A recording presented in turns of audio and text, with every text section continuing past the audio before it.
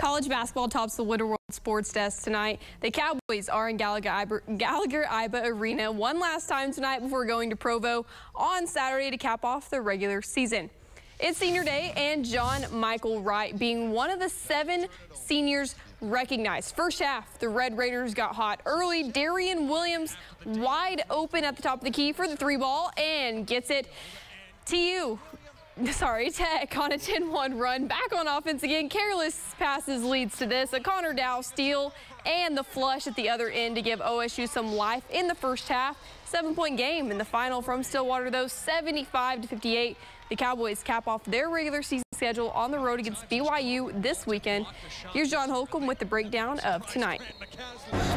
A rough offensive start as part of the worst first half of the season for the Cowboys put them in a 21-point halftime hole, and they never could get closer than 14. OSU just 1 of 14 from three-point range in the first half and shooting just 21% overall in that half. And they never got enough defensive stops of Texas Tech. Senior John Michael Wright finished the night with 11 points, and Eric Daly Jr., the freshman, with 12. Now it's off to Provo to play BYU on Saturday night. In Stillwater, I'm John Holcomb.